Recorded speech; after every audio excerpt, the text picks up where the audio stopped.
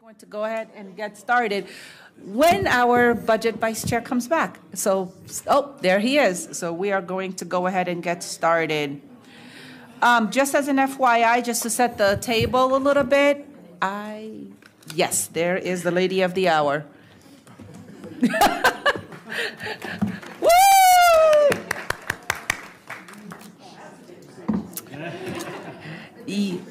I just want to reiterate some of the things that I shared in the email sent to the school board last night. All of you should have the documents, and I believe, Ms. Burden, you have copies of the fact sheets for us. So if you wouldn't mind passing those out at this point, that would be very helpful. And everyone should have a copy of the presentation that has been posted. So please be sure to highlight that. I have sent to you all a link to the budget questions yet again. I think it might be helpful to have that available and open during this conversation. And again, if you find that there is a budget inquiry that you're posing during this discussion that is not able to be answered by our wonderful staff or would require an in-depth response, please use that budget link. Your assistant, whether it be a staff aide or EAA, are also able to add questions on your behalf. Today, thank you so much. We have 2 hours and 45 minutes. We expect that the presentation by staff will take roughly 30 minutes, and then we'll have opportunities for the board to ask questions of staff and to speak to each other regarding this very important information. This is one of the most important things that we do. So this will be full 3 minutes for as many minutes as we can provide. So that will be the goal. Budget amendments, I want to share with you all, we're kind of going back, particularly the returning board members, we're going back to former practice of budget amendments being able to be made at 2 stages. At this stage, if you'd like to offer a budget amendment which would increase the ask, you are free to do that. There's a link that has been shared with you yesterday. So please know that those will increase the ask.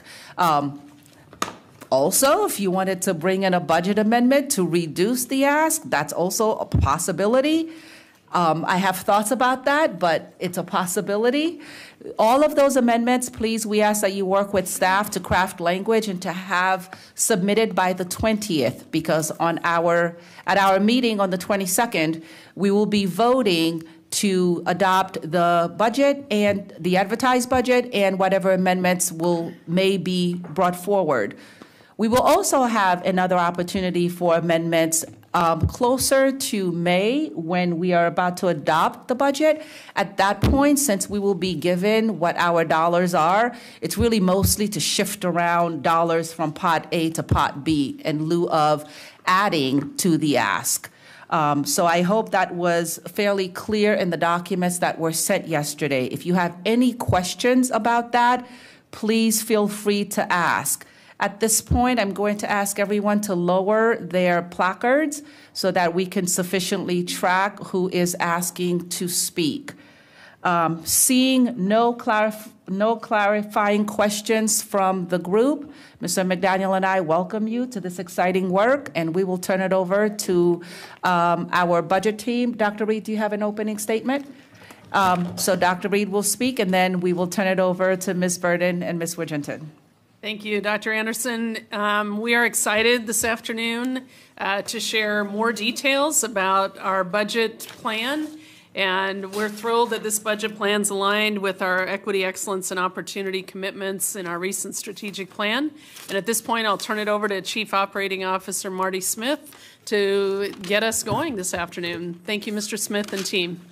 Okay, well, I'm excited to be here to talk about the budget today with the great budget team, and I'm going to turn things over to our Chief Financial Officer, Ms. Burden. Good afternoon. I'm just going to do a quick recap of what's in the superintendent's proposed budget, and then the Assistant Budget Director, Matthew Norton, will go over the staffing standards and how those standards and formulas are applied to the projected enrollment which, makes up the bulk of the allocations that are given to our schools. So on the first slide. Oh, they're doing it. Okay. Basically, this is just a budget summary. You know that the school operating budget totals $3.8 billion, a net increase of about $300 million or 8.6%, and the county transfer request is an increase of $254 million or 10.5% over the 24 approved county transfer. On the revenue, I do think that it's important for me to mention that the amount of funding that we received in the governor's introduced budget was far less than we have seen historically. In the first year of the biennium in 2020, the increase to us was $70 million. And then in the first year of the 2022 biennium, the increase from the state to us was $90 million. Right now we're projecting $42 million, but one of the reasons why that number is as high as it is because we assumed that the General Assembly will take some action and increase our revenue. So that number is higher than what you might see on the calculation templates, and we remain optimistic that the General Assembly will provide additional funding for K-12. The three categories for expenditures include, of course, the compensation adjustments at $164 million, which is the compensation adjustment of 6%, some changes to our benefits, health care, and retirement rates, the ERFC legacy drop plan, the market cyclical review, and then, of course, base savings, and again, that totals $164. The required adjustments, of course, enrollment is one piece of that. And then the other items are generally recurring items that were funded previously with one-time dollars, like the 2% increase that the General Assembly approved very late in the process. I think it was in September. And we funded that with one-time funds because, by September, the budget's adopted. We already have, are ready to go. And so we have to get that into the next fiscal year by including it as a required adjustment. And that totals $130.6 million. And then the multi-year investments are plans that previous boards had approved that were being phased in across multiple years, with the exception of the inclusive preschool expansion. And that $2.1 million is a placeholder. It's my understanding that the model that we're using has not yet been developed, and nor has where staffing would go, what schools at this point in time. And then the multi-year investments total about $7 million. Again, historically, we review enrollment and staffing at the very first school board work session because that's such a driver of our budget. That and compensation, of course, which we review compensation at the work session next Tuesday.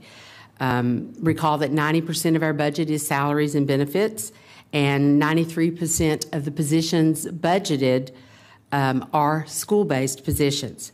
Essentially, enrollment projections are divided by the desired class sizes to determine the number of teachers that are needed. Many of the ratios are dictated by the Commonwealth in the Standards of Quality, or SOQ.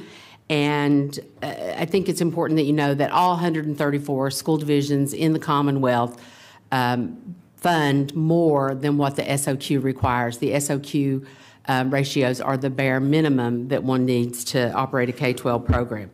We have our own staffing standards, of course, which comply with the SOQ. We have over 100 formal staffing standard formulas, and you can find those online in the appendix of the budget document. The purpose of staffing standards is to provide a base level of equity and consistency for personnel allocations. It provides predictability regarding budgetary planning. It assures compliance with state standards and, of course, avoids favoritism. And now Matthew Norton, the Assistant Director of Budget, will review application of the staffing standards to the enrollment projections. Thank you, Ms. Burden, and good afternoon, School Board. What we'd like to do is start off with a chart that you can find in our budget documents, and we've kind of subsetted it down to just these two most recent budget years, being the proposed upcoming and the budget that was prepared for this current school year. And the whole idea here was just to give everyone a baseline of where we sit. You can see from this chart that our overall enrollment is up about 1% in the budget. while the data that we use to provide differentiated supports to students is up anywhere from 3.7% to 6.7%, depending on which data point you're looking at. We're going to unpack each of these various areas throughout the presentation, but I just wanted to kind of set the stage for where we sit as a division. The other thing I'd like to point out is that we have seen presentations at the state level provided to the General Assembly, the Senate and House Finance Committees, and we've even seen local school divisions that have just released their budgets in the last 3 weeks, where they are seeing similar increases in student needs while enrollment is a little less pronounced.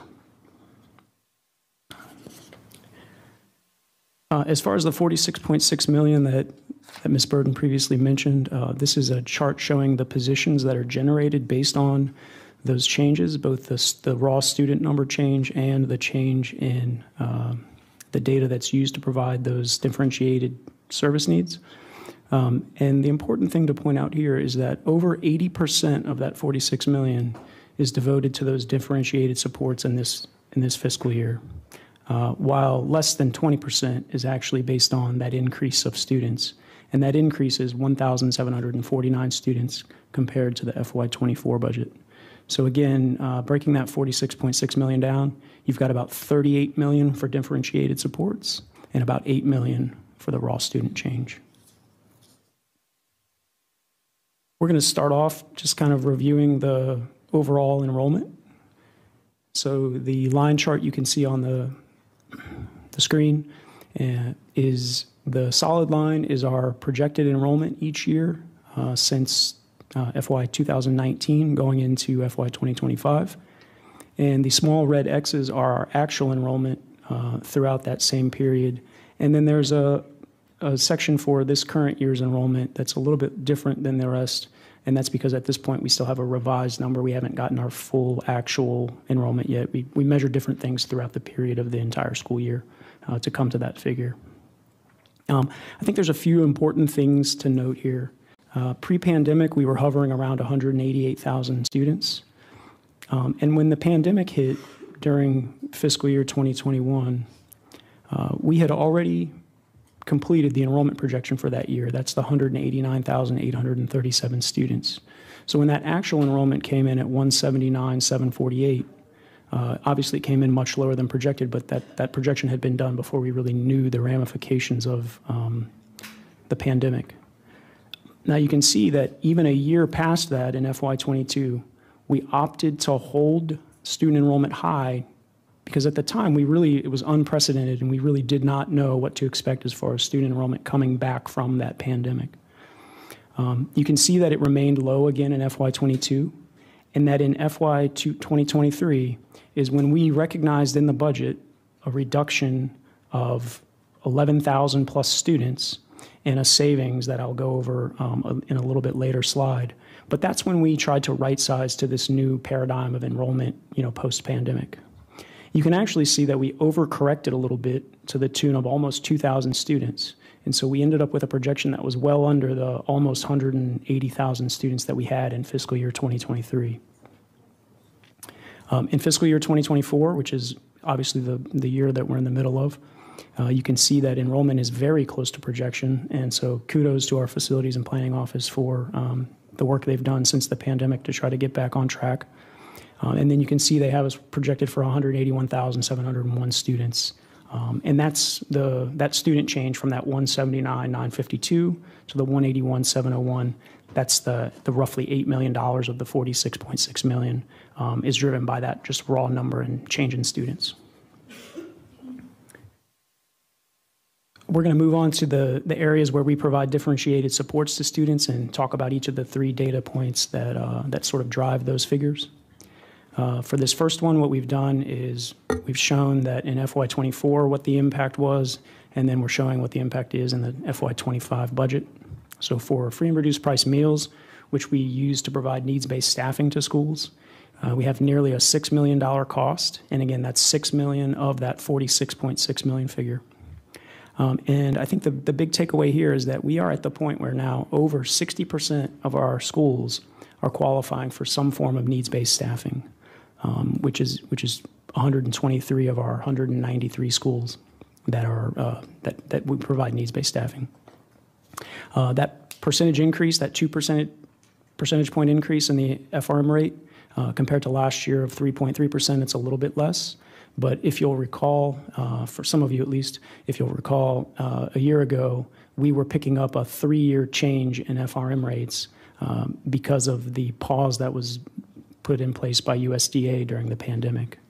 And so that's one reason for that slightly lower number in FY25.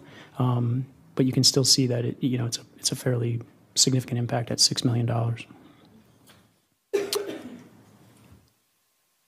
We just wanted to juxtapose here on this line chart the projected overall enrollment with the projected FRM numbers. And I think the takeaway here is sort of the bit below the graph. In the 2-year period since we recognized that enrollment drop, we've seen a 19.4% increase in the number of students eligible for free and reduced price meals, while we only have a 2.3% increase in our overall student population. So FRM growth is far outpacing our overall enrollment. And in fact, we've gotten to the point where we now have over 1 in 3 students who are eligible for free reduced price meals. And that's a stark change just in the time that I've been in the budget office. I believe when I first started in the budget office, we had fewer than 1 in 4 students. And so we've moved from fewer than 1 in 4 students to more than 1 in 3 students just in my time here in the budget office. You might wonder, how do we use this data, or why is it important in the budget process? So for those of you who aren't familiar, we have what we call needs-based staffing, where we provide a differentiated level to support schools based on sort of what I would call as their FRM band. And by FRM band, I just mean what's the range of their free and reduced price meals eligibility. And the takeaway from this slide is that we've seen a shift in more and more schools qualifying for greater and greater levels of support based on those FRM bands. So just to kind of distill one point of this, if you look at the 50 to 60% range for the elementary schools for free and reduced price meals, you can see that in FY24's budget, we had 8 schools that were qualifying for that level of additional support. And we've gone down to only 4 schools in that band. At the same time, we've gone, for those schools that are 60% or above, from 34 to 38. So basically a net shift of 4 additional schools in that highest band for our elementary schools where we staff the most supports. To try to give you an idea of sort of the amount of additional support that we provide, I just wanted to kind of give a quick example. So if we had a school that had 640 first through 6th graders that did not have an FRM rate that was under 20%, we would staff that school with 26 classroom teachers for 1st through 6th grade. But if you take a school that has that same number of 640 students and they had 60% or more FRM eligibility, we would staff that school that has the same number of students with 32 teachers, or 6 more classroom teachers than the similar school that just had no free and reduced price meals eligibility. So that's like an average class size reduction of about 20% for the school with the greater needs. Moving on to another data point that we use to provide differentiated services, we're going to go over English for speakers of other languages services.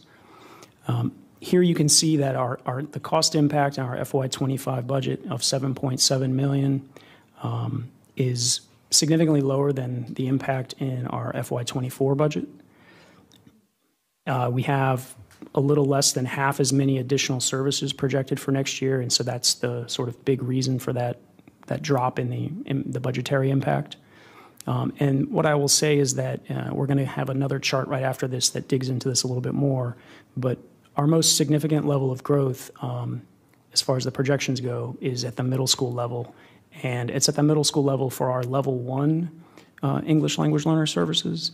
And those level 1 there is the greatest level of support that we provide. Again, we're going to revisit a line chart here, and similar to the way we did for free and reduced price meals, except obviously this time we're juxtaposing with English for speakers of other languages services. And while the line chart looks a little bit similar to FRM, we are obviously outpacing growth, overall growth with ESOL growth, but it's not quite as pronounced as in the FRM category. So we only have a 12.9% increase, and I say only, but we only have a 12.9% increase compared to our 2.3% overall increase, whereas FRM, we were nearly at 20% in the last 2 years. This is the chart that I was sort of hinting at 2 slides ago. This is a breakdown of our ESOL services by level, with level 1 being the most intensive supports.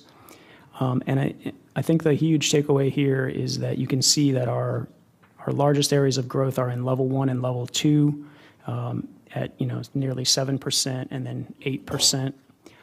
But if you look across our school levels, you can see in middle school that we've just had a drastic increase in the number of level 1 ESOL services being provided at 39.2%. Some of that is obviously a catch-up for probably students that showed up this year, but it is the place where we have the largest growth. And finally, moving on to the third data point that we use to provide those differentiated supports to schools, we have our special education services. You can see that the figures from last year and this year are fairly similar, if not slightly higher in FY25. We have about the same number of students projected to receive special education services, but we've seen pretty vast growth in our preschool special education population since the pandemic. And so we have a slightly higher cost in FY25, and that slightly higher cost is driven almost exclusively by additional preschool classrooms related to special education. Again, we're going to juxtapose the special education enrollment against the overall enrollment.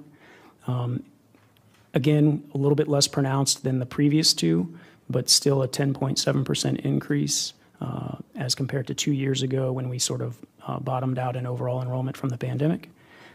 And so obviously still fairly rapid growth, even though it's not at the same level as the prior 2 data points. Finally, I just wanted to take the opportunity to sort of put together a 3-year history. For those of you who were on the board last year, you would have seen a similar presentation to this that had FY23 and 24. And so we wanted to sort of revisit that, but then also provide the impact in FY25. And the other thing that we wanted to do by putting all of this together was to kind of show the 3-year net impact. And so you can see that the projected enrollment change, which is that very first line, is that we have 7,098 fewer students than had been projected in FY22. And that's the 11,000 drop and then the 2,400 increase and the 1,700 increase. The result of those 7,000 fewer students is a $44 million savings in the budget. However, that $44 million savings from fewer students has been more than offset by those differentiated supports that we provide to students based on those data points that I've gone over. And so you can see the 31 million, the 20 million, and the 15 million, or roughly 67 million or so, is offsetting the 44 million in savings, so that our sort of 3-year net cost of all these data points is that 23.6 million. And so we felt that it was important to sort of break that all out and provide that detail and give you an opportunity to sort of mull it over. So at this point, I'd like to turn things back over to Ms. Burden for a few other. Dr. Anderson mentioned the budget question process. The budget questions can be submitted using the Google form link. It asks that you identify priority 1, 2, or 3. Some of you all are just sending budget questions to me. That is completely fine, but I'm going to just turn around and send them to your aide to submit them in the budget database, the budget question database. And they can do that for you. Or you can do it yourself, but it is also, your aides have access so that they can enter them on your behalf. And then this is just what it looks like. Again, Dr. Anderson talked about submitting budget amendments. You know, if you need costing, you know, you need to get that to us so that we can do that. If you need help with the language, we can help you with that too. And we need that, you know, as far in advance of February 22nd that we can, although we are used to costing things at the last minute on the fly. So if you have something at the last minute, go ahead and send it to us. We'll do our best. And then the budget calendar is included just to give you, so that you have it with these documents. The next work session is on February 20th. Compensation is what we'll be bringing to you. And then we have a public hearing tonight, of course, and we'll also have that on the 20th if needed, although we haven't needed that as long as I've been here, so 6 years. And then you all adopt on the 22nd. That's it. All right, thank you very much, Ms. Burden and team. As we look for placards to go up regarding the questions, I just want to reiterate a couple of things. We could cut out the middleman and have you and your assistant put in your budget questions as Ms. Burden just shared. And so we are going to go ahead and get started. Obviously, we have the document that was just shared with us today. We have the documents from last Thursday in which I asked you all to hold on to your questions. So this is the time to bring all of that in. We will be timing everyone at 3 minutes to start, and that's going to be our approach from here until 4:30. We will start with Mr. Frisch, followed by Ms. Marin. Thank you, Dr. Anderson, and thank you, Ms. Burden and team, and Dr. Anderson and Mr. McDaniel for their work as our budget chair and vice chair. You know, I think we've all agreed as a board that our number one priority is defending the ability to offer a quality public education in Fairfax County, and so it is heartening to see a superintendent budget that leans so fully into compensation for our staff, because we know that retention and recruitment are essential to our ability to offer that quality public education and to remain competitive. You know, so in my humble opinion, I don't think now is the time for amendments to this budget. Obviously, I'll wait to hear from my colleagues about what they think. You know, I think conversations around changes can certainly be had before we adopt a final budget later this year. But in terms of what we take to the Board of Supervisors, I think this is a great place to start, because it makes clear that we're focused entirely, we're going all in on compensation to remain competitive, and to make sure that we're doing everything that we can to recruit and retain our great world-class educators. To that end, I have a question. How does this ask compare regionally? Ms. Burden? Well, I can tell you that Loudoun's county transfer request and their budget request are both higher than what we've requested. This is actually in your fact sheet, which you just got like a minute ago. It's on page 66, and yeah, Loudoun's overall budget change is 9.4 compared to our 8.6. Looks like Manassas Park, 8.9%, Prince William, 8.5%, Alexandria, 3.9%. Arlington's budget's not out yet. That'll be released on February 29th. Falls Church, 6.8%. And then on the local transfer, it ranges from 11.3% for Loudoun, then Prince William at 10.6%, and then we're third at 10.5%. So we're roughly in the middle, or so to say. That's good to hear. I mean, in addition to leaning fully into compensation, I noticed that we're not embarking on any new programming here, other than continuing to move forward with the things that we've set out to do. At the risk of asking a rhetorical question with an easy answer, is that a decision designed to show the importance of our focus on retention and recruitment? I think it's absolutely designed to show that importance.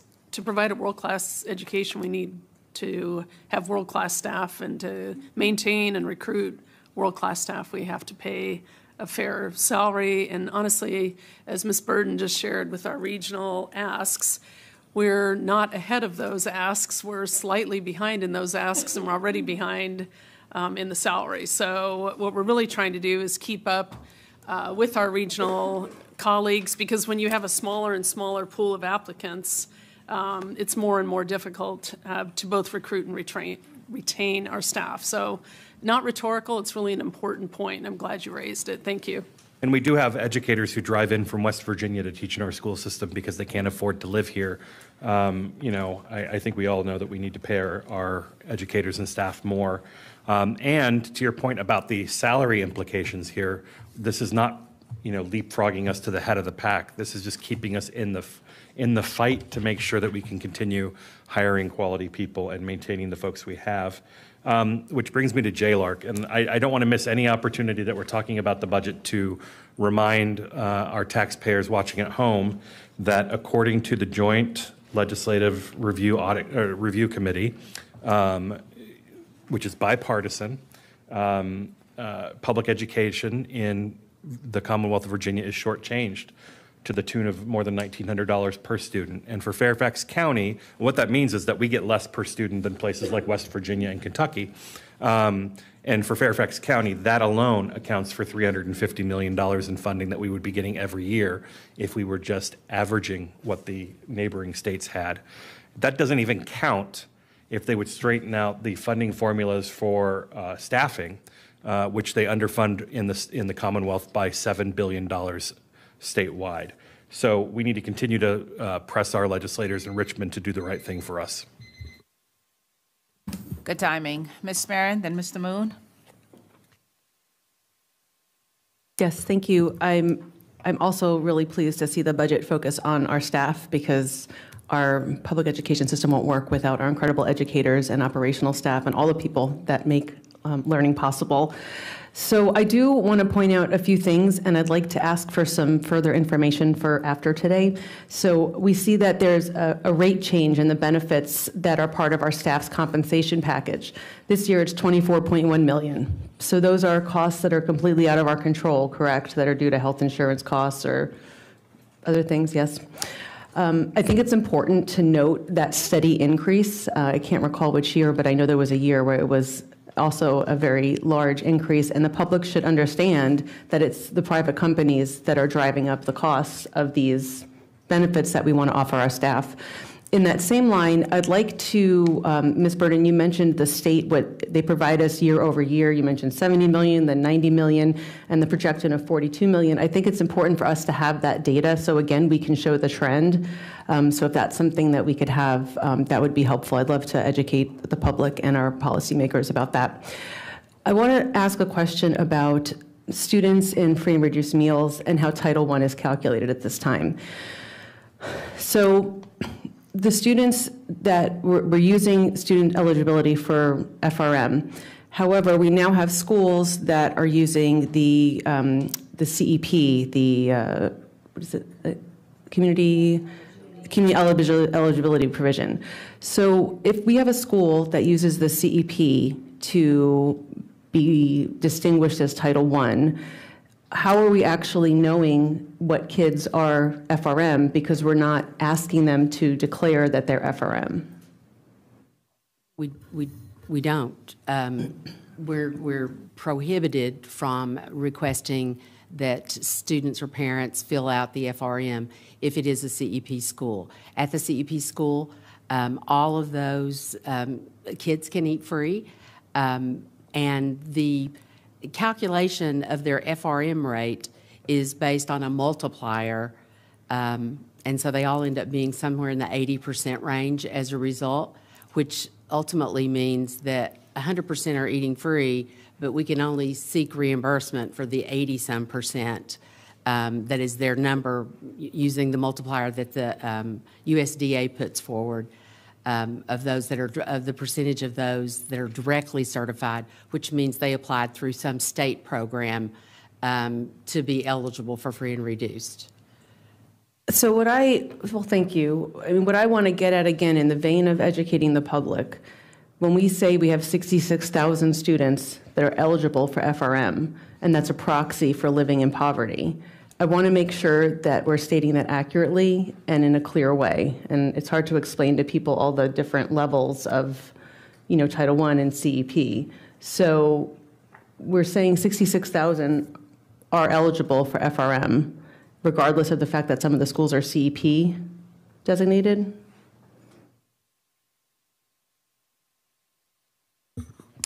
Let me see if I can do the explanation any justice. So the 66,000 is a combination of FRM rates and then an assumption of a specific rate at the CEP schools. That assumed rate at the CEP schools is like a proxy for the FRM rate, and it might range anywhere from 100%, and based on the way the USDA does things, they could actually end up with a number above 100% because they take the number of direct certified students and they multiply by 1.6.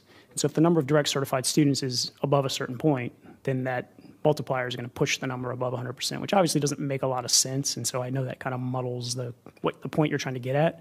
But I think what you said before you started to kind of get into all the nuances of it is just that we have 66,000 students who are, I don't know if living in poverty is exactly the right way to put it, but I think a simple statement like that is what that 66,000 number is representing.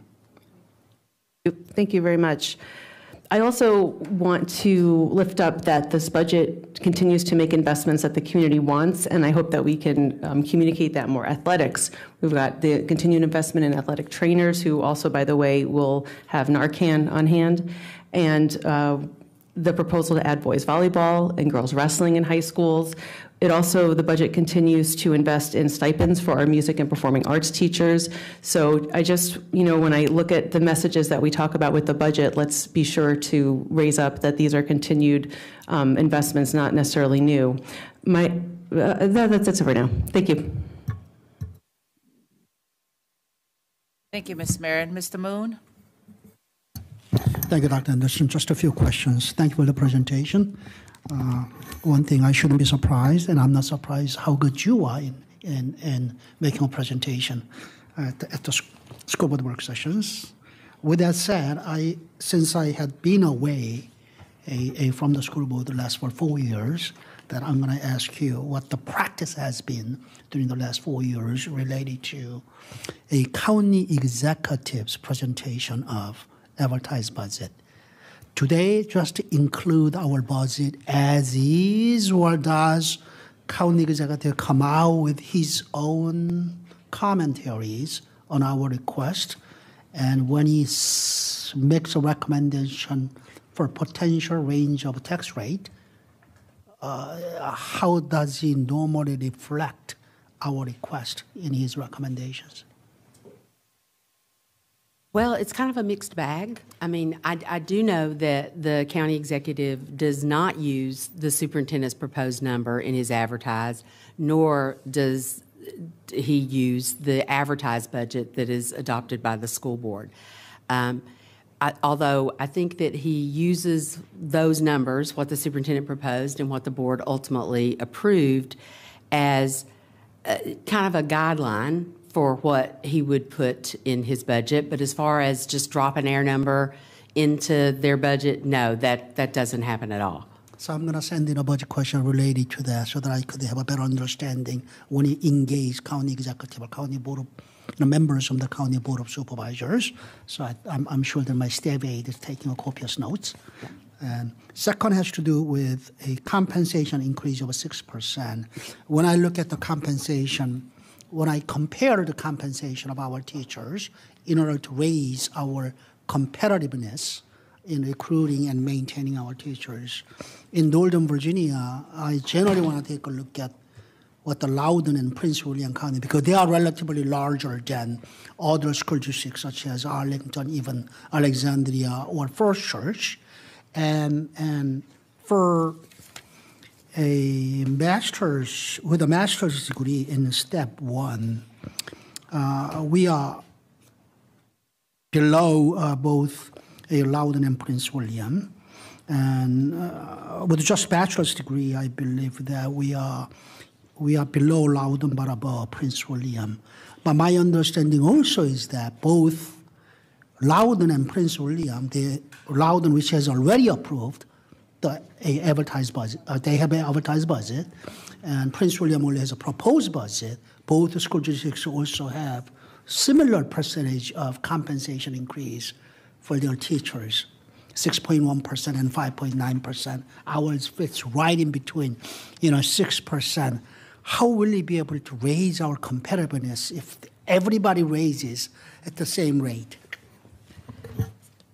Well, everybody's not raising at the same rate. The other divisions, and you're right, at the Masters, the WABE participants right now in the current year, we rank 7 of 8 divisions on Masters Step 1, which is, we typically try to hire new teachers that have master's degrees, so we kind of concentrate on that lane of the scale. And again, we rank 7 of 8. We rank a little bit better with the bachelors, but again, we do have a preference for masters, so we concentrate on that. The other divisions are proposing steps plus MSA, which are a little around 6% or more. And steps are movement on the scale, but MSA improves your scale. And so you may have noticed that our PowerPoint says that we're proposing a 6% compensation increase. And we would like to apply that as an MSA in total without step increases. The largest step increases we have are 4%. Our step increases typically range around 2%. So those employees that are at those steps that are the highest at 4%, with the 6% MSA, they lose nothing. It is the same as if they were getting a step plus 2. Because that would be 4, their step increase, and then normally we would do a 2% COLA. So the 6% was chosen because that keeps everybody whole as far as if we did the traditional step plus MSA. But because we're doing a 6% compensation increase as an MSA, that is applied to the schedules, which then propels us to the top of the list as far as the comparison among neighboring jurisdictions. When we first spoke to the superintendent about this, we thought it would take us 2 years to move to the top of the scale.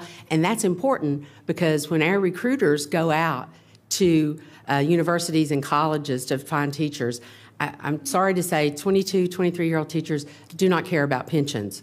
They do not care about anything except for how much money are you going to give me. And there is great benefit in being able to say, we pay the most in Northern Virginia.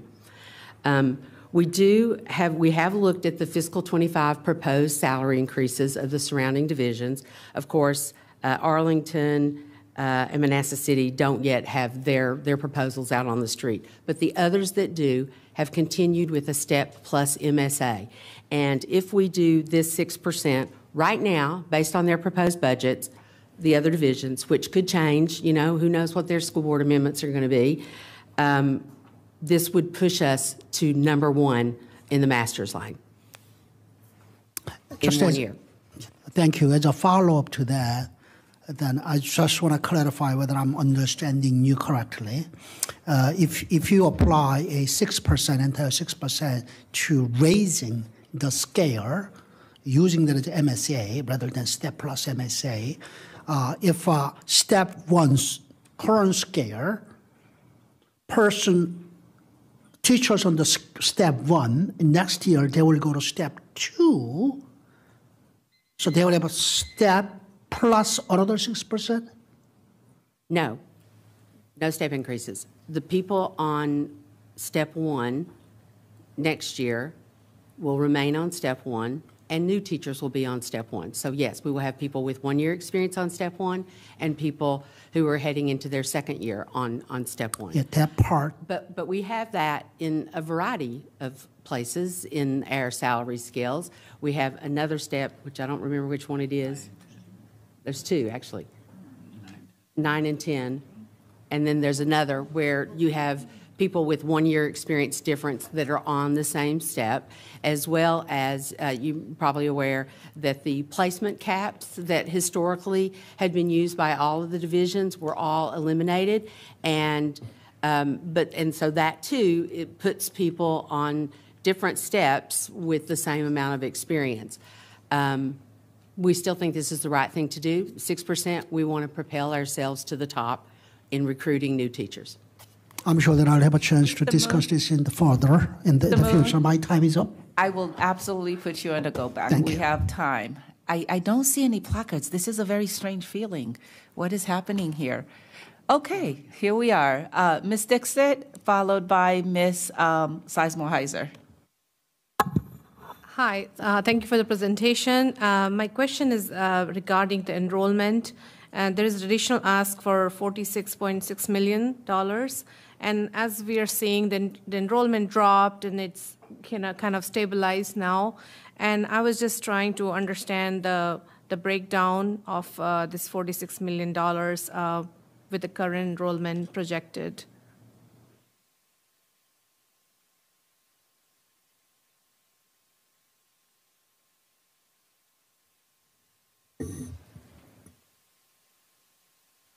A little too far. So I think the slide that I wrapped up on is probably the easiest place to see the question. If you pop over to the FY25 column in this chart, you can see that $46.6 million down at the bottom, and you can see that the breakdown is those four numbers directly above that.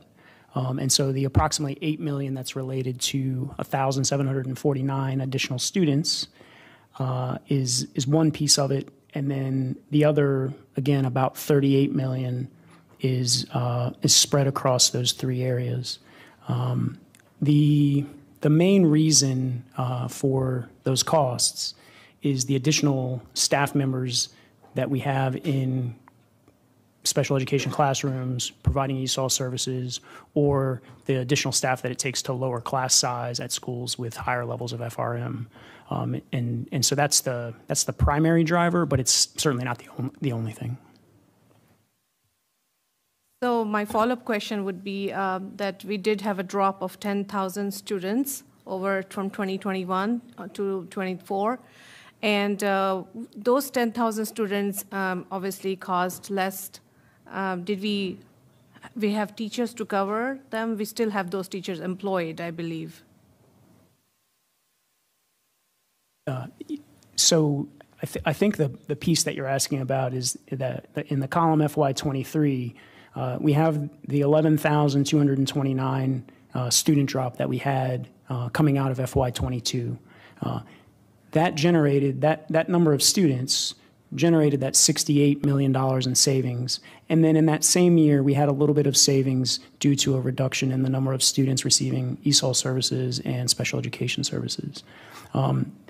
However, since that time, we've grown by, nearly 4,000 students, so that our net student change is more like 7,100 lower.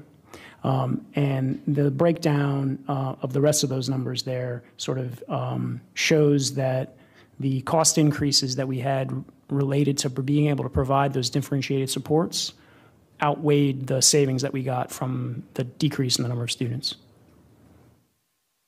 Have to add? Yeah, I just wanted to say that you can see in fiscal 23, we acknowledged the loss of enrollment of 11,229 students and took an $88 million cut in our budget to recognize that. That was 917 positions, but we are so large, we did not RIF teachers. We didn't have to put anybody on the street. We were able to absorb those positions within our existing budget, just due to the number of teachers that turn over every year. Yeah, that's what I was trying to understand, is that we didn't lose any teachers because of that drop, and we were able to reassign them and did a savings of $80 million. And so that's the reason now from that baseline, we're increasing it slowly back up. And that's numbers. So yeah, I'm clear on that. And I did see a lot of drops in these number. The requested ask is like 7.7, 5.9 is all reducing from the prior year. Is it increasing from?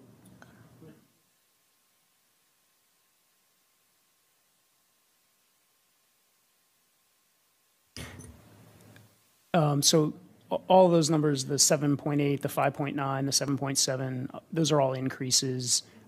Yes.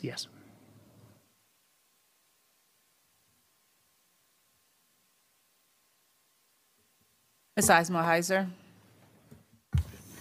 Thank you, and I appreciate the presentation and really walking us through why the differences in enrollment and different demographics of our students have led to increased costs.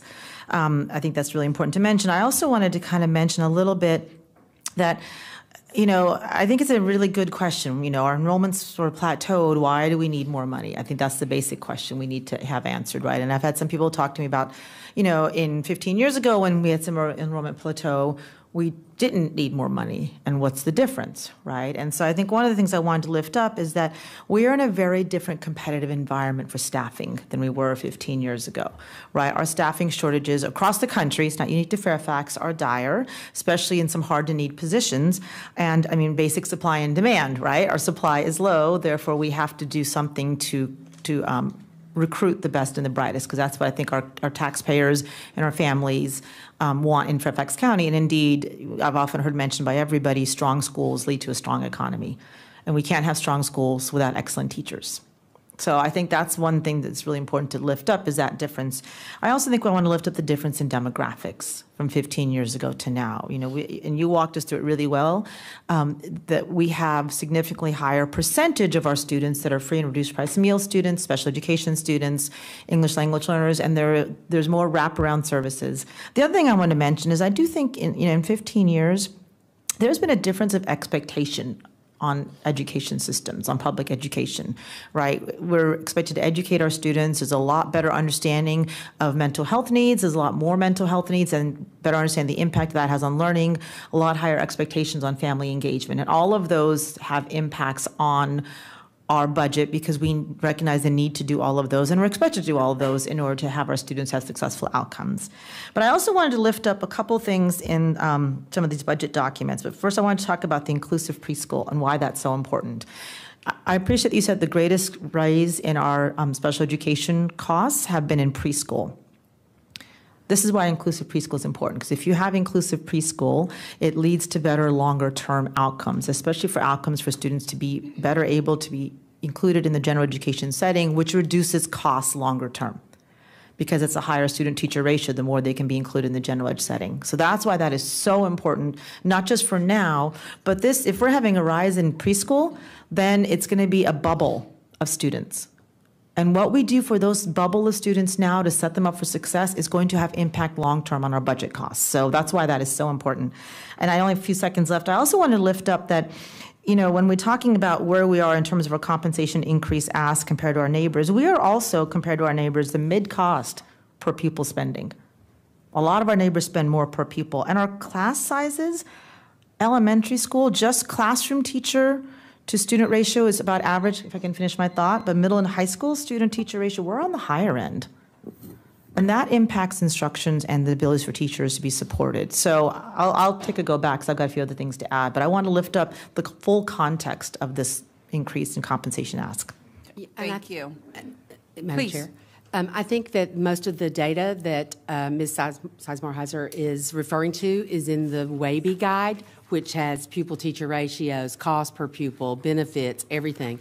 And so this is online. We have WABE guides back since the beginning of time on there, but the current one just came out in November, and that's where all the data is coming from. So if you have a few extra minutes, it's something you might want to look at. Thank you, Ms. Burden. Ms. St. John Cumming? Thank you for the presentation and for the information that we're all going to digest.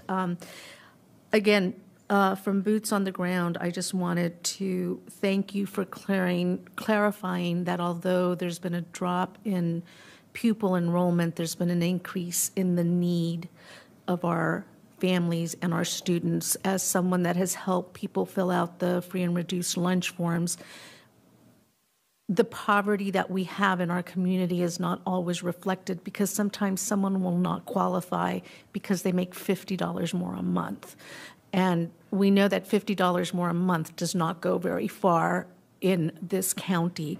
So what we have is a snapshot of those that qualify, but we don't necessarily capture those that may just qualify. Additionally, working in a school that does have a preschool program, for developmentally delayed children, I will tell you that they're busting at the seams. So the need for more special education at the preschool level for children that require that, as well as throughout K through 12, has also increased with the increase that we've been seeing in mental health needs for our students. So I know that people have said, well, there's less kids, why do you spend more money? Well, because the needs are higher of the kids that we are servicing. And I appreciate that this is needs-based and that we're recognizing that for us to really provide, and you guys have all heard this, I am here because we need to support our teachers. We need schools that are fully staffed with qualified teachers that reflect the community, that are respected, valued, and honored. That will make for strong schools, that will make for strong communities, that will make for a strong Fairfax and strong economic future for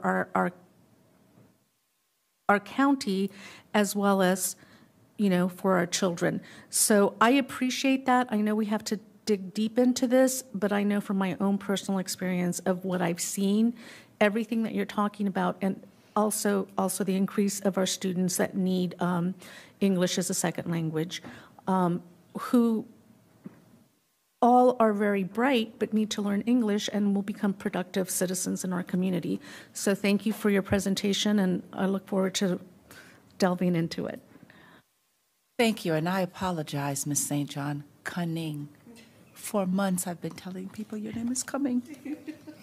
My apologies. Ms. Anderson, I know that name. True. To that end, following my colleague, there have been some staff members that have reached out to board members about the security of the special education daily extension or contract extensions that are being funded out of end-of-year funds.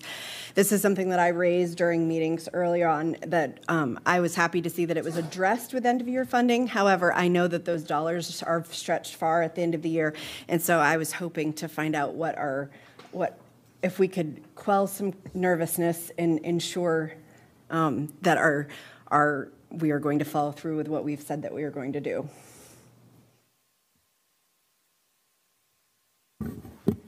Dr. Reed, would you like to start that?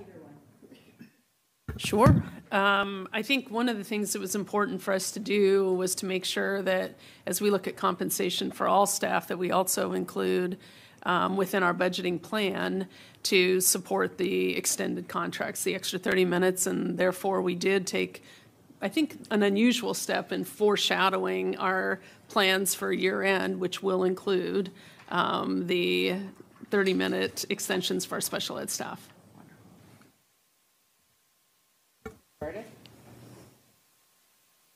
Thank you. I think that will make many of our staff members much happier. And since we know that this is a population of teachers that we need to ensure stay within our county, I think it's extremely important that we privilege that dedication to that task. Okay, thank you, Ms. Anderson. We will now go to Mr. McDaniel.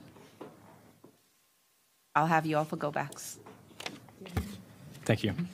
Okay, several questions. So in the budget, logistically, oh, that's fine, sure. I apologize. I did not look up to the folks that are joining us virtually. So Mr. Dunn and Ms. Lady, at this point, I will throw it to you if you'd like to speak. And I see that Mr. Dunn's hand is up. So Mr. Dunn, can we restart the clock, please?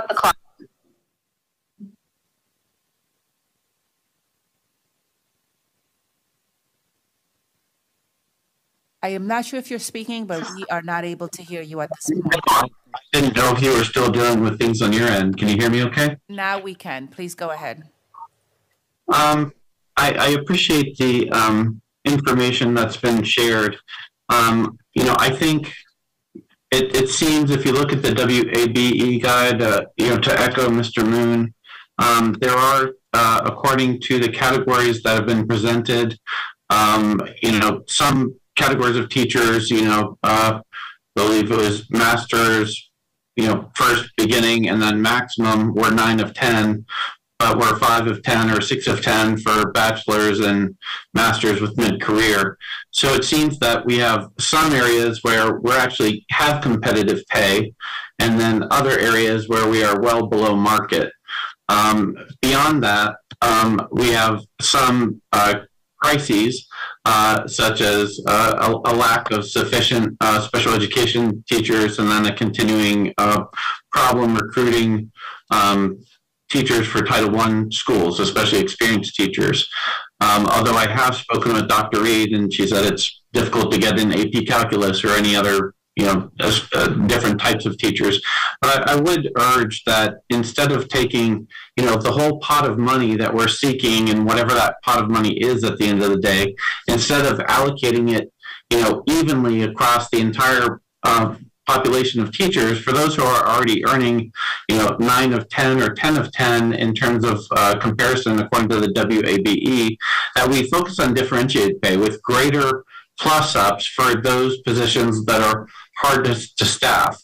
And I would look for that not just as one-time bonuses, because bonuses are not especially meaningful in this economy. After taxes, they don't always add up to much, but really plussing up the base salaries. So if there is a crisis in special education, that we really target more dollars to there, so we can attract more applicants. Same for Title I schools, same for other areas where we're having difficulty staffing. I also think that we should look at how FCPS is, where we're trying to get most of our teachers, understanding we're a very large system, but my understanding from many conversations is that many new teachers come to us, get all our training, and then leave after 3 years. Maybe we should focus our budget more on plussing up the salaries for experienced teachers, so we can poach some of the talent from surrounding or even national jurisdictions, making sure we have the best teachers, not just the ones who are freshest out of school and who go to those job fairs. So that would be my initial comments on this budget. Thank you. Thank you, Mr. Dunn. Any comments from staff? Okay. Ms. Lady?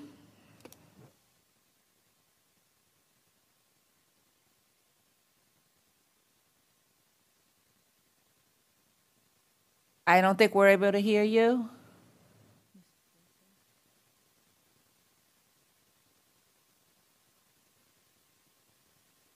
Miss Lady, we're not able to hear you, so we will try to get you on the phone again.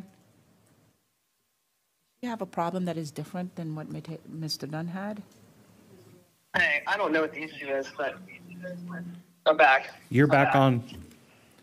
Okay, so.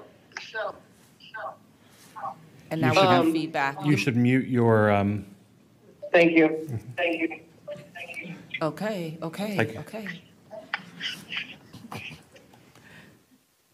All right, let's try that again, Ms. Lady.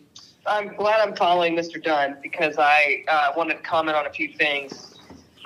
First of all, in terms of our high need areas, if we're going to pay a different salary to hire people in high need areas, then are we going to pay the teachers we were retaining in the same disciplines the higher salary?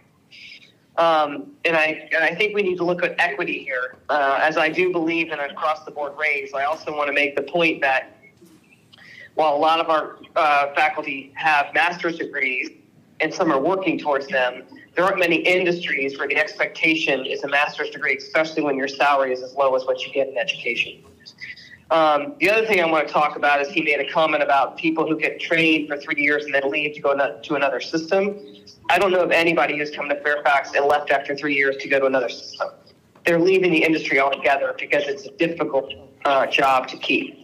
The other thing I want to mention is the fact that we have a lot of faculty who are veterans who came to us from another school system, but they came in at a time where their experience was capped at 15 years. We have since changed that cap, I believe, to at least 20 years. And I believe it's incumbent upon us, as what Manassas, I believe it was Manassas just did, is they went back and retroactively gave the folks who came in at 15 their additional 1 to 5 years that they had as a pay adjustment. So at the end of the day, what I'm trying to say is that this industry is at a crucial point in terms of recruiting people and also growing them to where they want to make this a career path. It's been my experience the last 10 years that very few of the new people who come on board actually stay the course and want to make a career out of it. They recognize pretty quickly that their skill sets in other industries where they can actually teach are of greater value. So I really want to support this budget. I do believe in an across-the-board pay raise, but I do think there are layers that we need to think about. The one question I have for staff, if it could be clarified, is the drop program. If you can explain to me exactly how that would work for current employees who are at 25 years in ERFC and 55, or employees who are not at 55 but are at 25 in ERFC. As I believe many of those people are looking to leave us because they can collect that ERFC if they do. Thank you. Ms. Burden. Yeah, the drop program, the use of 25 years and age 55 is the minimum age and year requirements for someone to retire with an unreduced pension from ERFC. So, and we have about 2,700 people that are in that legacy plan, of which about 500 of them meet that minimum requirements for a pension. And so they, as you said, they often start looking for opportunities in other divisions so that they can access their ERFC pension while still building 5 more years in their VRS, because for VRS there's you need 30 years in order to have an unreduced retirement. So if someone is 52 or 53 years old and has 25 years right now, they're still not eligible to retire until they reach age 55. That is the minimum. So they would be able to jump into this drop program 2 years out.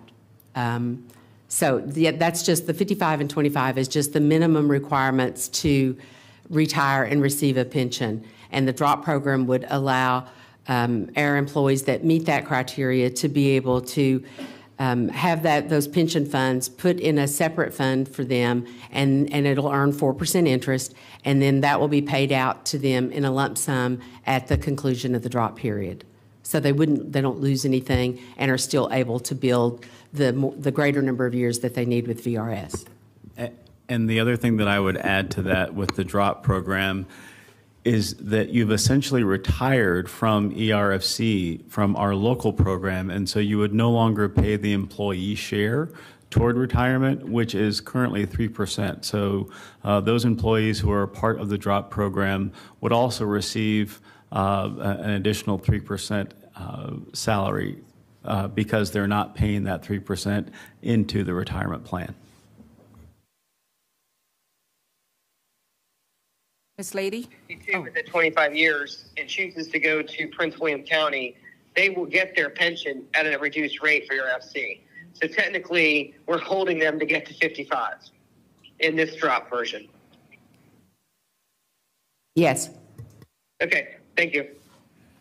Thank you, Ms. Lady. Mr. McElveen. Thank you, Madam Budget Chair. So I'll start out by just saying that I was quite disappointed to see media reports over the weekend of board members undercutting our advertised budget before it was barely out of the gate. Let me be clear that any cut to this budget is a cut to our teachers. I think that's been clear, and our staff pay. As far as I'm concerned, this budget is indeed a bare minimum of where we need to be with our staff. And there are also many needs that are not included here, and I think all of us would agree with that. Lots of things we have said we would do in the past that we haven't done, lots of things that we want to do going forward. I've talked a lot about a theme of seeing things that prior boards have approved that have for some reason just gone poof. And I could recount many examples, but I'll give you one right now, which is that in 2014, we approved a plan that would put world language in every elementary school. And I learned, coming back on the board, that we still have 87 schools that do not have FLES. And thanks to Ms. Marin, who asked the budget question last year, that's $15 million right there. That's teacher planning time that we could give back to elementary school teachers while their students are in FLES. That's just one example. So there are many things that I would like to include in this budget that aren't there.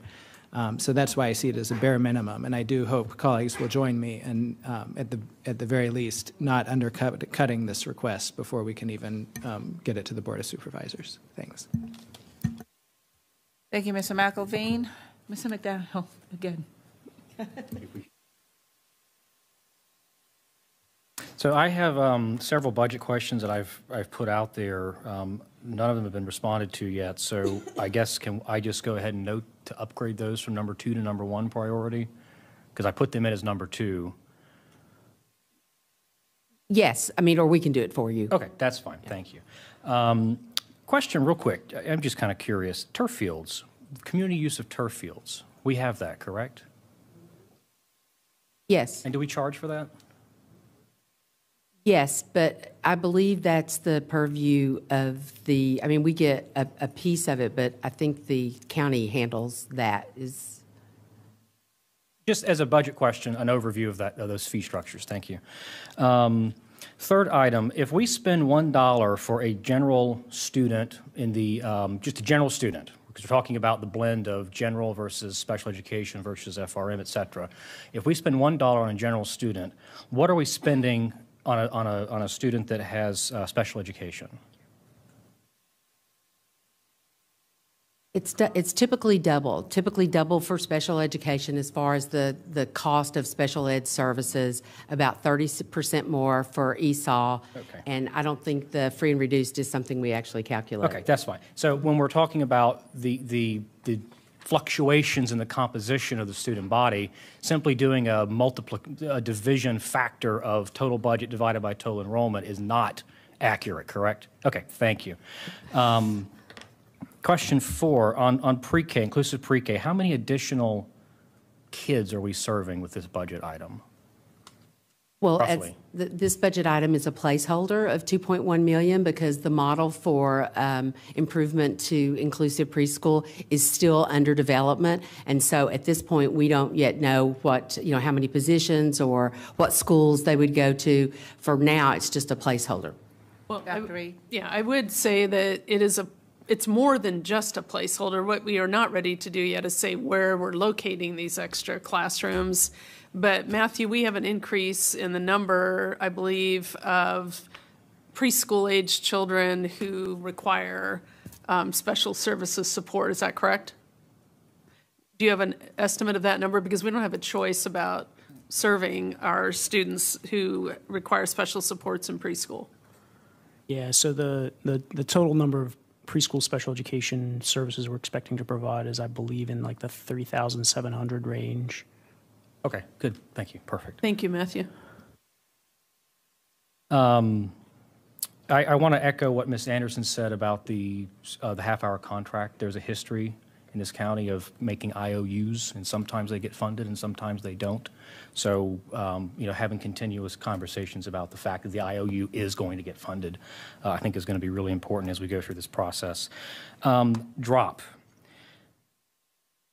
There's been a lot of conversations kind of around this program. So looking at some questions here, it says $6.5 on page 15 of the fact sheet. It says $6.5 million is the program cost. Is that year one or total for 5 years? That's an estimate, and that is if every single person participated. We don't know how many people will want to avail themselves of the DROP program, and so that number may come down dramatically once we get information about, you know, who would be interested in the program. Right. But total, but the $6.5 million, is that for year one or year 1 through 5? Yeah, that's just an interim measure, worst case scenario, and by worst case I mean the highest number that it could cost, because what will happen is the contribution rates are developed by the actuaries every 2 years, and next year is when we're supposed to get a new rate, and the DROP program will be factored into that then, and so it is a very minimal increase to the overall rate of 6.48. So year 1 or year 1 through 5? Meaning, is it $6.5 million or is it $32.5 million over the life of the program? Year 1. Okay, thank you. I have heartburn with drop, and that's where I'm going with some of these questions. And I think that as we flesh out more details of this program, that heartburn is probably going to increase, because what we're effectively doing, we're the only jurisdiction in the WABE guide that has this ERFC program. And when you look at our total compensation factor versus salary, we go from number 7 or 8 on the salary to number 1 in total compensation costs, and it's driven heavily by ERFC. Now, it is what it is at this point. What we're doing here is we're creating a third program that sits on top of ERFC that benefits teachers who have longevity. Meanwhile, we have new teachers, as we just heard from staff. When you go to job fairs, they do not care about pensions. But we have those teachers that are struggling to afford to live in this county. They're struggling to stay in the profession.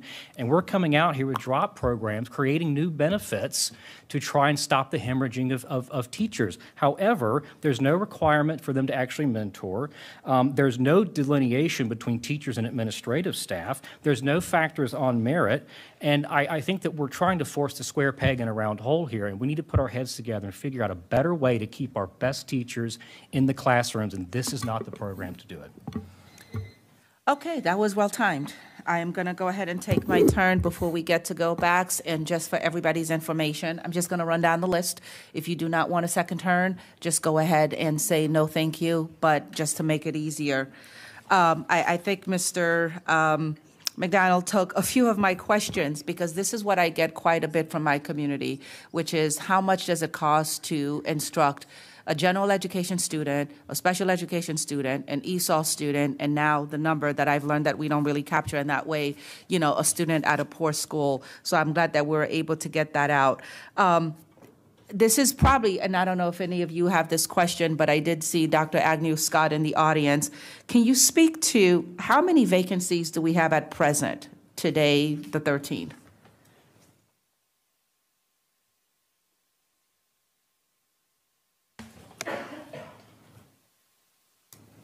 Good afternoon.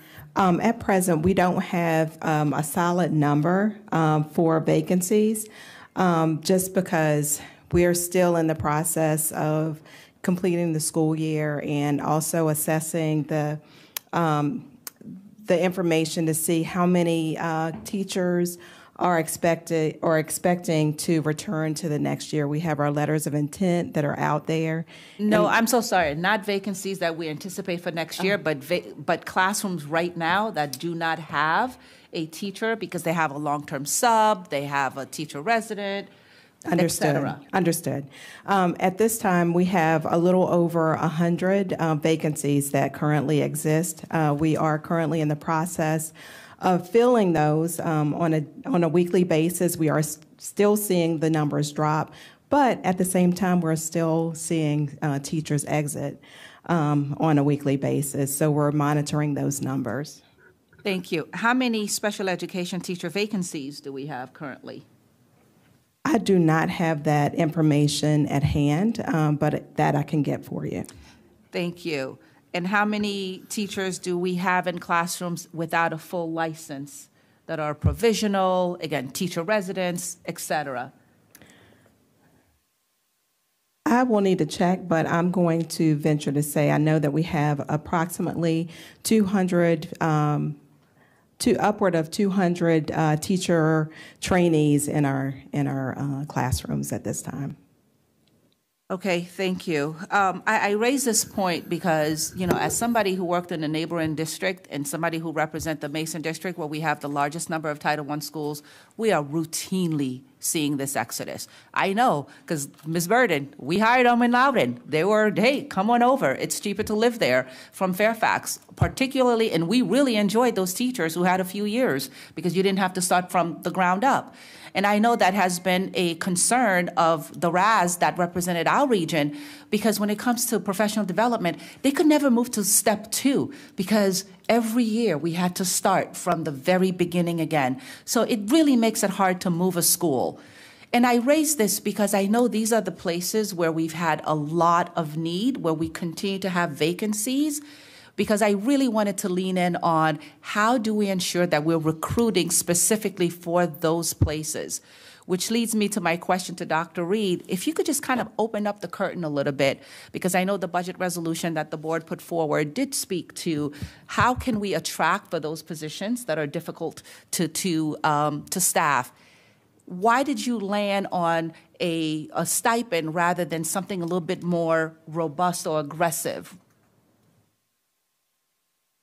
I think the stipend is actually a move for us because it is financial recognition. I do think that we've got a variety of programs where we're providing recruitment bonuses or retention bonuses for different employee groups.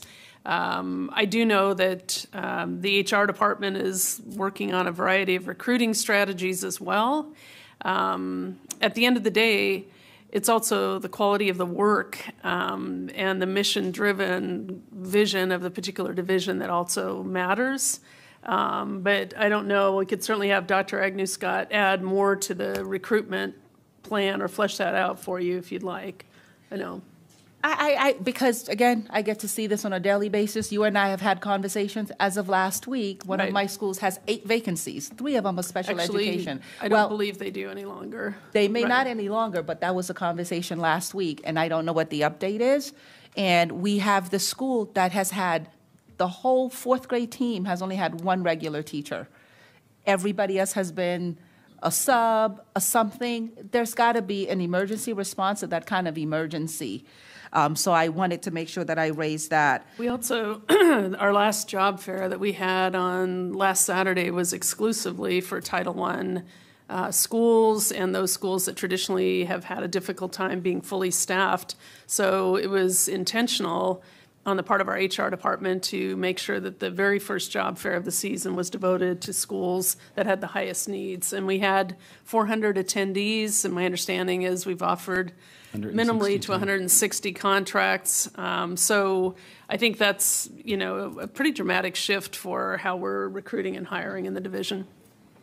And I don't know the ins and outs of this, but is there space for, if we are providing a bonus or whatever it is going to be the financial recognition of the job that needs to be done in these hard-to-fill positions, that maybe we add a requirement that, you need to stay for a couple of years in that school to avoid what school principals have to deal with, which is starting from square one?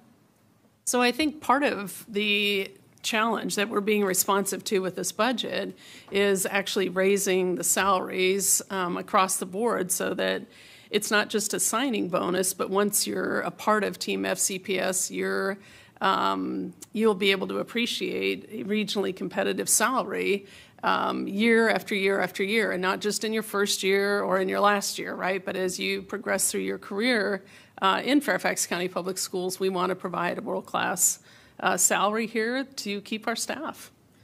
And I think I was talking about, and I see that my time, so I'll just wrap up the sentence. I wasn't talking about at this point teachers who were leaving Fairfax County for other places, but within Fairfax County, leaving school A for school B because life could be a little bit easier at school B. So if you wanted to speak to that, and then I'll put myself on a go back. Well, I do know that we do have staff that maybe start their career in maybe 3rd grade and prefer 5th grade, or middle school and prefer high school, or find some passion over the course of their journey with us.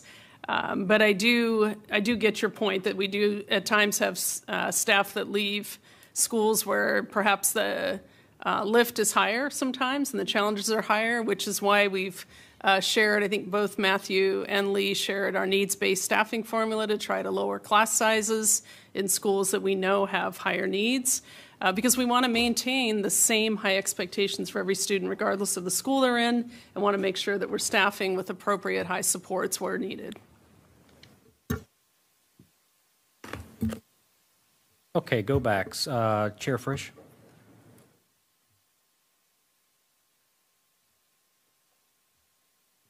So I think it would benefit us if we dug a little deeper into why, certain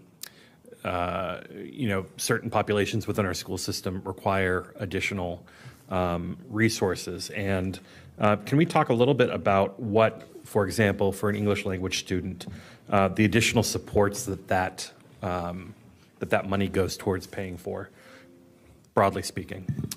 Sure. I would say that often it's lower class size. It can also be push-in, which is when we might have teachers with specialized training join the classroom to support students, or at times pull out, where teachers who have or educators who have special expertise might pull small groups out of classrooms. So in general, what we're looking for are smaller class sizes and perhaps more staffing to provide wraparound support. And for our special ed population? I would think it's similarly modeled. And so it's not just throwing a dollar out there and saying these populations are more expensive to educate. And also this is like an example of equity in action, right? Correct. This is what we need to do to make sure that we are preparing these students for success after school. I think it's the absolute, if you will, bringing to life of the belief that we're going to maintain high expectations, but it's the type of support that's going to be variable. Right. And to some extent, when we think of our students who are most academically gifted, they require different services as well that might be an added expense to our system as well, correct? That's correct. So through this conversation, I hope those watching at home and our friends in Richmond and in the county understand that though our population in the school system is down, but rising, right? That we are providing a level of service to ensure that we are turning out exceptional students, however they come to us. That's right. We are thrilled with each and every one of our students. And I just think that, and again, as of this morning, we're at 182,315 students. So our enrollment continues to rise. And we continue to welcome children from all over the globe. One of our elementary schools this past year, between January and June, received 150 students from Afghanistan, many of whom did not speak English as a first language. Very bright, capable, curious young people filled with a sense of wonder who are going to require a bit more support as they enter their journey here in Fairfax County Public Schools. But we're going to maintain high expectations for those students. What it's going to require, though, is a bit more in staffing and resources. It's probably something that we should be mindful of in the years to come, because this doesn't change. If we continue to have larger populations with these various needs, it's going to continue to be something that we're looking at. That's correct. I think our strength is also, our strength is our diversity, and that's going to require us to resource our schools so that we can meet the needs of each of our students. And again, critical to that, any of that, meeting the needs of any student, is a world-class workforce. So again, I appreciate the investment there and look forward to supporting this moving forward. Ms. Mirren. I'd just like to reiterate what Mr. McElveen said about ensuring that board directives are followed up on. And I know in our board office we've been talking about how we track that, but it's really incumbent on the superintendent's office to be sure that we're implementing the things that our board did. And I know there were a few things that you're following up on, Dr. Reed, but it's difficult to keep track of the things when we expect that they're going to be on their way. So maybe we could figure out a way to really tighten that up so we know that our directives are being implemented. I will leave that for now. Thank you. Mr. Moon. Thank you, Mr. McDaniel. Just a follow-up to what you have said about MSA being applied and both new teachers for the next year and also those teachers currently on step one remaining on the same step. Do I then assume that those teachers, new plus current step one teachers, are going to move together to the next step, or that's yet to be decided? If in any year that we gave step increases, they would move forward together. So they will move forward together. Okay, probably will have some questions regarding that, going forward, but that's some other time. Well, we're doing compensation on next Tuesday's work session, and so we'll unpack all that a little bit more then. If we have a work session next Tuesday. All right. With that said, I'm going to send this one in as a budget question I'm looking for historical data related to our transfer request and how the Board of Supervisors responded to that. And one last one is Ms. Maron talked about board directive. The budget resolution that was passed by the board at the end of last month, January 25, I consider that as a board directive to the superintendent. And that I'm hoping that the resolution, language in there, priorities included in the resolutions are adequately reflected in the superintendent's proposed budget. And if you can direct me which pages I should go to see how they were reflected, I would appreciate that very much. Well, there's a short summary on page 63 of the fact sheets that I just gave you. And there's also like a little summary on the PowerPoint from last Thursday night that identifies each of the components of the resolution and where we have funding to support that. Okay, thank you. So page 63.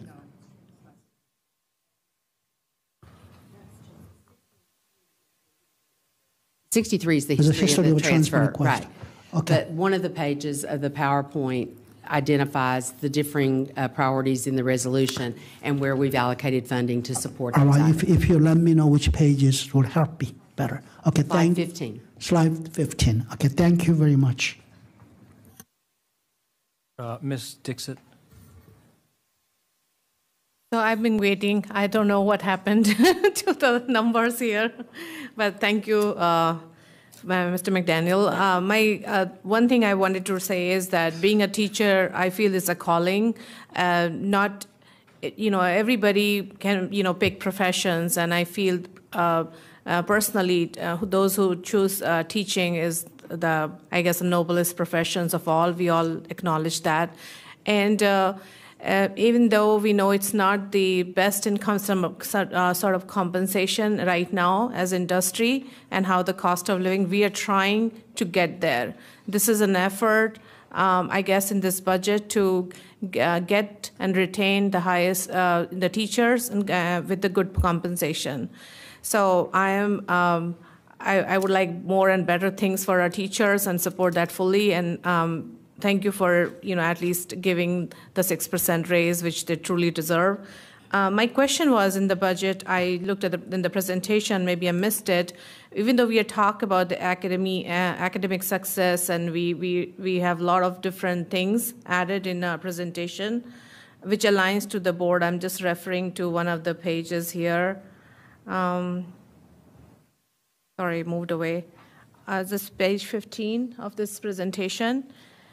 Student academic success, and there are a lot of things which are included here in terms that I did not see any addition to academy classes, CTE classes. Is that part of the bigger presentation, I guess, or are we adding like more classes for academies and CTE classes and career and technical education? No additional classes are being added. Okay. They're maintained. Okay, all right. So that's something we, just to get our students to be with the career readiness, that was something we, I guess I will submit that as a budget question and see if we can add that. Dr. Reed, you have... Right. Ms. Dixit, one of the things, again, this budget is sort of what we're thinking about in terms of requiring new revenue or new expenditures. We are looking at adding the drone program, for example, at Westfield High School, and we are looking at those, but it's within the current budget that sits already, if that makes sense. So we didn't call some of those new courses out as unique in this budget because they're within the fabric of the budget that already exists, if that makes sense. Because we're going to still fund a certain number of courses for students, and there's a process that there's an approval a year ahead of time. So there's some new courses, but they're not going to require new expenditures or revenue, because if we're adding some things, that means students aren't in other things, if that makes sense. So, but we can provide a more detailed answer in an upcoming session. And I think you and I discussed about this, that we could, in fact, ask some of the, so bless you, the industry to come and work with our students, which may not be additional cost to the school, but then could be Microsoft or, Google, industry partners can come and educate these students and the various certifications. Yeah. Correct. As we discussed internships, externships, and partnerships, they wouldn't necessarily have a budget impact, but they would, in fact, increase opportunities for students. Ms. Sizemore-Heiser. Thank you. And I know the question came up with a budget session next week, and I would unfortunately advocate for one because some of this materials we just got as we walked in the door and didn't have a chance to read, unfortunately. So I wanted to go back to my conversation about teacher salaries and class sizes, because I talked about the average class size for teacher, and that's just classroom teacher to student ratio. Elementary schools are on average compared to our surrounding jurisdictions, but middle and high school, as we're on the higher end of class size. But I wanted to lift up, when you look at those on the teacher scale position class sizes, and this is also in the WABE guide, we are on the lower end. We're on the higher end, which means that the teacher scale are those who are music, arts, reading, other specialists that are on the teacher scale. And because we're on the higher end, which means we have a higher student-teacher ratio for those on the teacher scale, that means, I interpret that to mean that our teachers have less support than teachers in other systems, because there's fewer of the teachers that provide that teacher scale support, whether it's reading specialists or music and arts, librarians, coaches, mentors, PE, et cetera. It may impact, I believe, our class sizes and electives at secondary school as well. So I think we need to really look at the class sizes holistically from what supports our teachers. I don't know if you were hearing that. I know there's a little sidebar going on, but I think that's important to lift up. No, I did hear it, and I have often heard that we actually have more supports. So I would want to make sure that staff have an opportunity to provide you some detailed feedback on that topic. Yeah, that was my question, because when I look at the WABE guide, right, for example, it says student per teacher scale position, and this is page 29. Middle school, we're at 19.7. Arlington's at 14.7. So does that mean we have more support or less support? I want to make sure I'm interpreting that correctly. Like at high school, we're at 20.3. Others are 16.4. So which way does that, because it looks the opposite from this classroom teacher. So do we have more support or less support is a question I have. Well, the bulk of the calculation for, and Alice, you know more about this than me, the bulk of the calculations for the teacher per teacher scale position are the classroom teachers plus the add-on. So if we're already high at the classroom teachers, then yes, it's going to come down with the addition of those, but we're still going to be higher than everybody else because we're higher on the classroom teachers. So I'm interpreting correctly that it's less support for the teachers, is what I wanted to make sure I was interpreting that correctly. Or more? It could be the same support as what others are providing, but our class sizes are large, and so that's what. So the percent of support, it's more students. It's because it's a piece of the calculation with all teacher scale. Got it. Thank you. So I just want to make sure I was interpreting that correctly, that if we have larger class sizes, it's less percentage support as well because they're supporting more students in those larger class sizes. I also wanted to lift up, I know there's a lot of conversation about JLARC, and while I think it's very important, like Mr. Fresh said, to really talk to the state about what's in the JLARC and really lift up how underfunded we are. And I think it's important to continue that message. I worry a little bit about relying too much on the state coming through around JLARC. I look at the governor's budget and how it's significantly less funding for schools than previous governor's budget. That's a message. I looked at Michael Malloy's latest about the legislative package, and it seems like most of the JLARC-related bills either failed or are being continued to next year. So I don't know, obviously the budget hasn't happened yet. I don't know what some of that funding could still be in the budget, but I just wanted to lift that up as something I noticed. The signaling isn't good from what I'm seeing. I don't know where they're going to end up. I really hope that they include some of that in the budget, to be TBD. Ryan, I'm so glad you mentioned things that we passed before or other things. There's a whole, that was a fast 3 minutes. May I finish my thought? Yeah. There's a whole list of things, whether it's STEAM programs, things for special education, major maintenance, special education things that we've needed to do for 20, 30 years that we haven't been able to get to. And I just lift that up to say that this really is a bare bones ask because we're at a crisis with teacher staffing, and that's what we focused on. But there are so many more things we need. Leave it at that. Thank you. Ms. St. John Cunning. Thank you. Thank you. I really don't have a question. I just want to, again, thank you for this and also mention that looking into this deeper, that also there are some increases for other school staff, and I appreciate that. Obviously, the teachers are the core of our personnel in the building, but the support staff is critical as well, and we're also losing positions there. So bringing their salaries up to market levels is also important. The other things I wanted to raise were that a lot of students that receive our special services are not just ESOL, not just special ed, and not just free and reduced lunch. Some kids are all three, and they require those services, and that's something that a lot of people don't recognize. I personally like the drop program. I do have to look at it more closely, but I know a lot of teachers that already were currently looking elsewhere precisely because they'd say, I would love to stay here, but this isn't going to benefit me. So I know personally some teachers that will stay here because of that. A lot of people have left buildings. I wish we could compel teachers to stay for 2 or 3 years. I do know that after COVID, there was a mass exodus of those teachers that were willing to stay because then they could choose sometimes to live closer to their homes. So I don't want to say that if we provide more money, that a teacher will necessarily stay in a school. Sometimes a position opens that is closer to their home.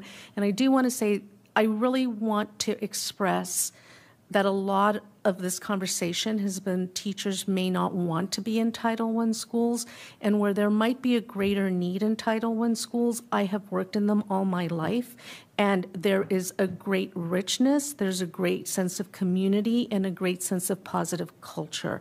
I know personally teachers that have left Title I schools, particularly after the pandemic, not because they wanted to, but because they said, I can now live I can now work in a school that happens to be walkable to where my kids are at, and I can walk to school with them, and I can work there.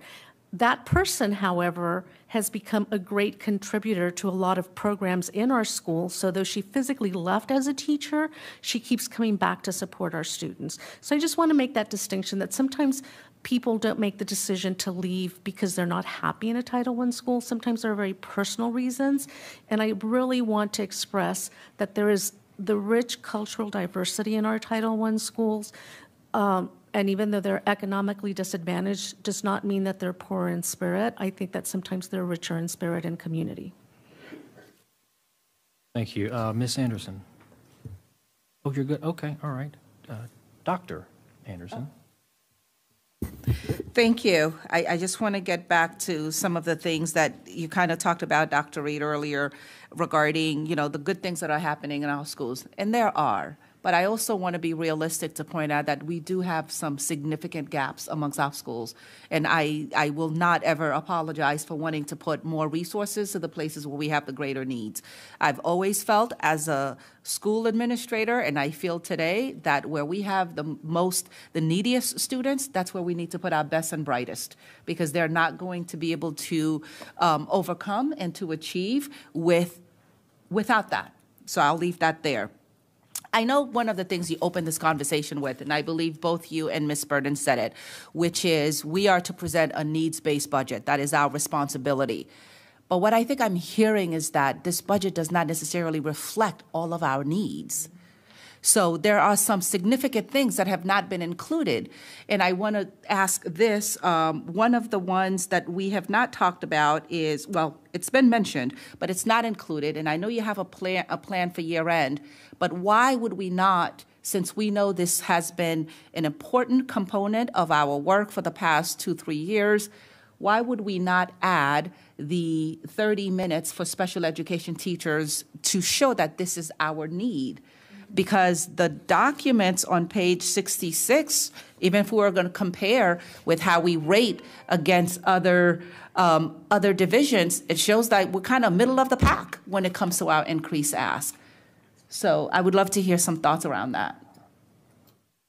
It is certainly something that we think is important. I believe it's when we costed out another 25 million. Is that correct? 24. Yes. 24. Yes, 24. Yeah. 24 million. So we certainly can amend the proposed budget to add that. Or, as we've indicated, we're going to be planning to address it at year end. But the board, certainly, we could amend the budget to add that.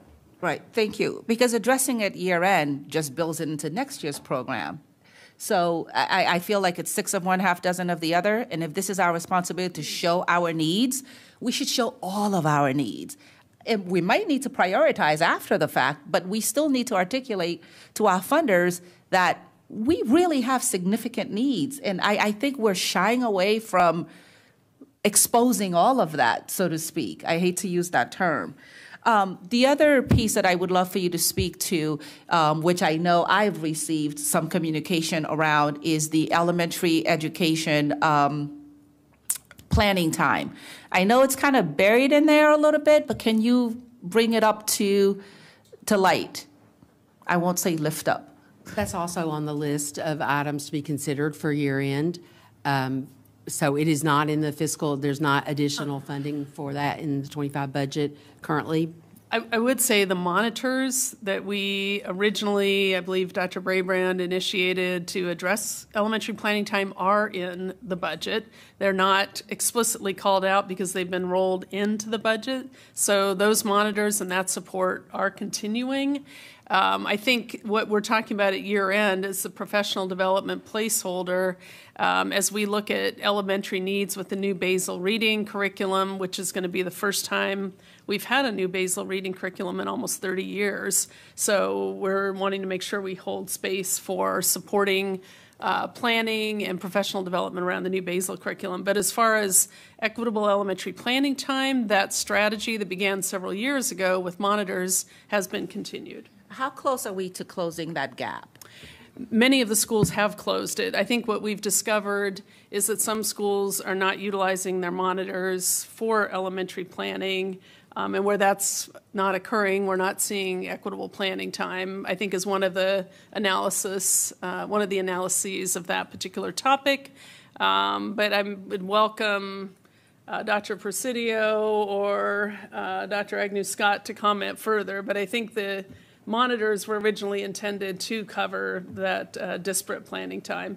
I don't know how close at this point we are to that. I know we had a team working on that last spring. Yeah, thank you, Dr. Reed. I think you covered it. I don't have a lot more to add to that other than just to say that we are continuing to partner with our elementary school principals to see how we can get additional elementary planning time because we know that there is still a disparity. I don't have the exact amount because there is a little bit of variability from school to school, but we are still working to develop alternative strategies, and we'll continue to keep the board apprised of how that work develops. Thank you. I think I'm going to add a budget question to determine how and who. I want to know how close we are and which schools still need that additional support, and how could those monitors be better utilized to ensure that we have parity with what is happening at the secondary level. I have 27 seconds left, but I'm going to probably okay, I'm going to just stop there and just do a little bit of housekeeping. Ms. Sizemore-Heiser, the next work session that we have is going to be happening. It's not an optional work session. So we will have the opportunity to dig into this. Like you, I'm struggling with being handed this and having my list of inquiries while listening to the conversation that is happening here as well. So that is happening. What was perhaps optional, if we don't have any registrants, is the public hearing. But the work session is definitely going to be taking place. And I just want to say, just lastly, I do agree with what's been said around the room. This is a bare minimum budget. I think we we need to show all of it, warts and all. So I will be having some discussions once I have an answer regarding some of the questions that I have about an amendment to this budget for the $24 million for the special education planning. Thank you. Thank you. And Mr. Dunn, I think your hand is up.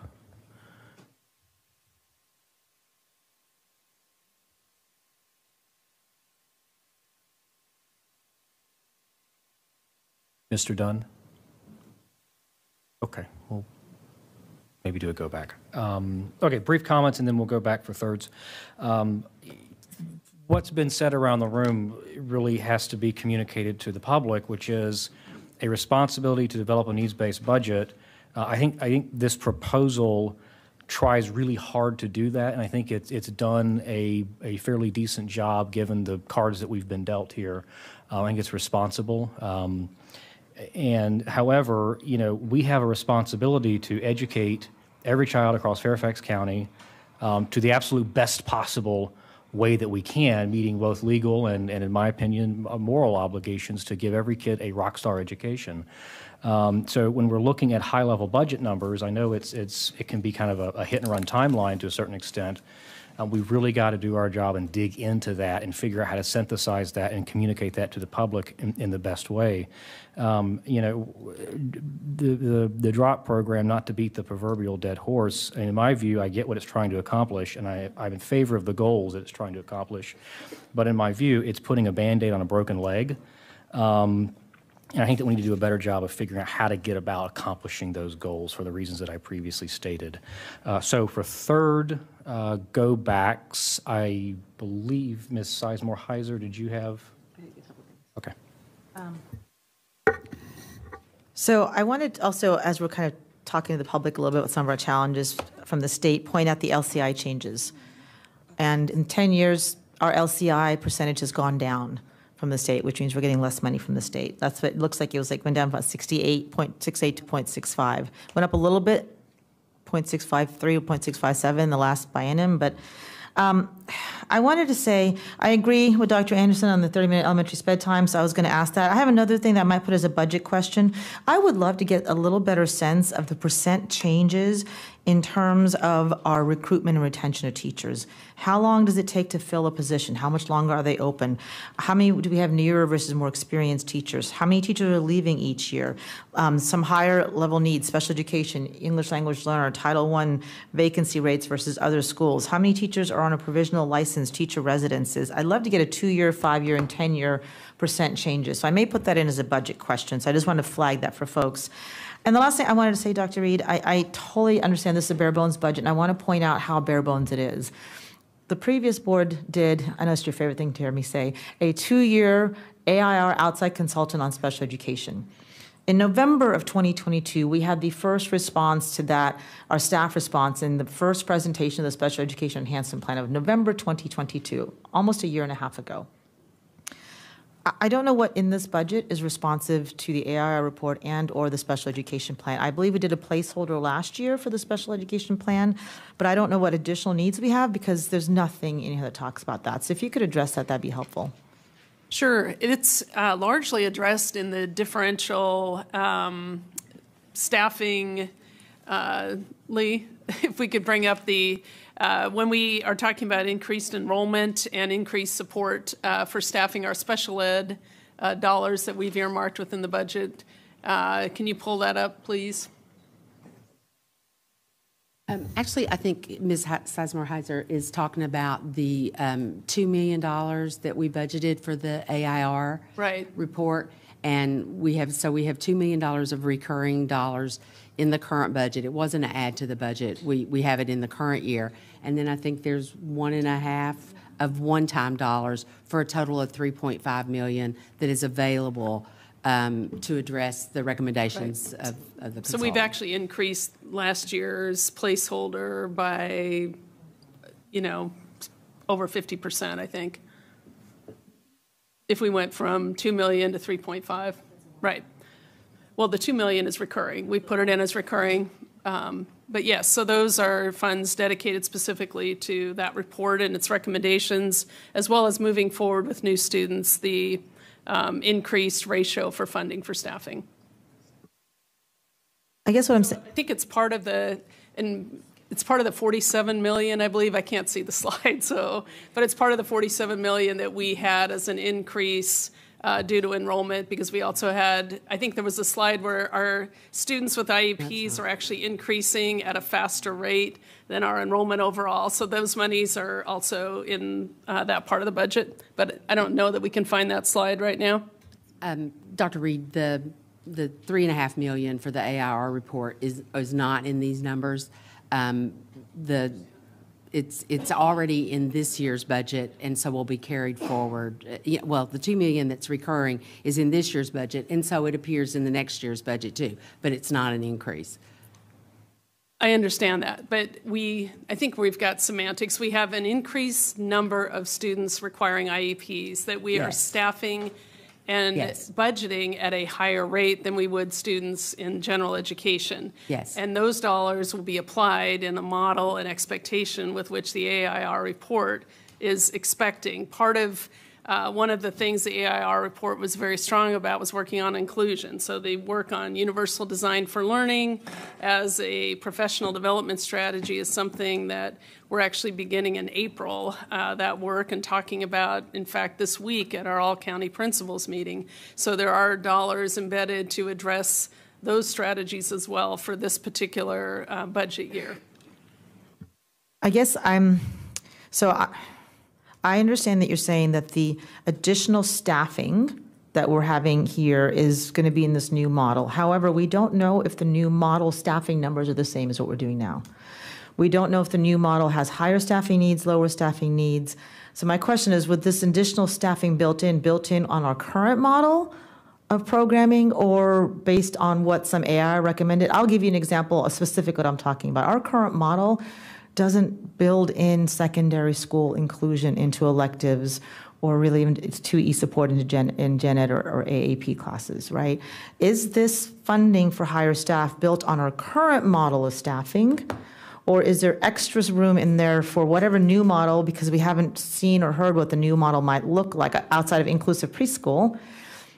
I don't know how we know what those numbers are when we don't know what the model is. I mean, the AI report was very specific around transition. It was very specific around staffing. I've lifted up for 4 years the issue of secondary school support in gen ed and electives. I have a parent reach out to me about wanting desperately another orchestra like what Annie Ray's doing, and I hate to tell her, I'm like, they have 2 electives they have to take, personal development and literacy, and there's no space. So I don't know how we know what the funding is for a new model when we don't know what the new model is. So I think the model is still, Dr. Presidio, do you want to comment on that? As I know we have a work session coming up on the AIR, or the Special Ed Enhancement Plan. We do, and thank you, Ms. Sizemore-Heiser, for those questions. It is complex because we're talking about multiple different models or different ways of doing things within special education services for students, right? So inclusion is one piece of that. Pre-K inclusion is one piece of that. Transitions for our students from level to level and post-secondary transitions is one piece of that. Better access to advanced coursework is one piece of that. Better access to electives is one piece of that, right? So there's so many things that we're trying to innovate and really provide better services to students. There will be increased costs. You know, this is a 5-year plan, and we're essentially in year 1 of the implementation of the plan. We'll have an update for the board in the April work session about the work that we've done since really in this past year, which is really mostly foundational in nature. It hasn't really involved a lot of additional costs at this point. But you are right, as we move into implementing some of these new models, there will be new costs. Of course, we're going to do everything that we can to try to minimize additional costs and, you know, be flexible with how we provide new supports and new services and, you know, be very fiscally responsible in how we do that. But a lot of those new models and service delivery models are still in development. So I definitely appreciate the questions. I understand the urgency to get more details on it. We'll have more information, I think, on some of that in the April work session that will help. But right now, we do have funding built into the FY25 budget as presented by Dr. Reed that we think is adequate for FY25. Thinking about future years, we're going to have additional conversations about additional needs.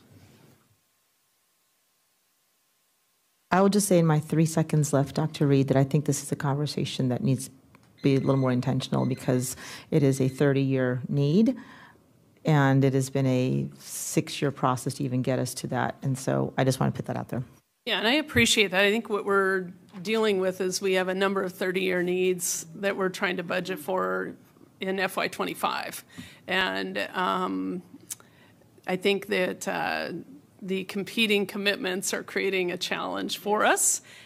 So I can appreciate that, and we'll certainly take the comments to heart and go back to provide a more detailed response. Thank you.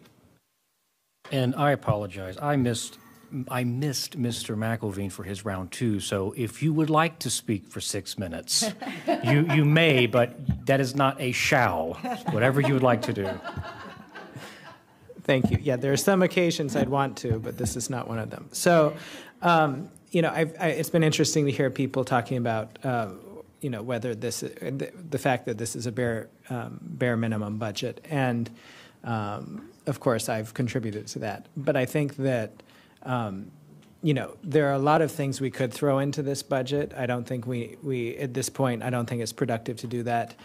I think that.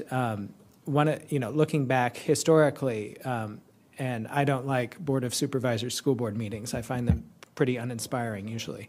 But one of my favorite versions of those meetings was when Karen Garza was here, and she took to them a list of the things that would truly make our budget and needs-based budget, and it was over $300 million for one-to-one computing alone.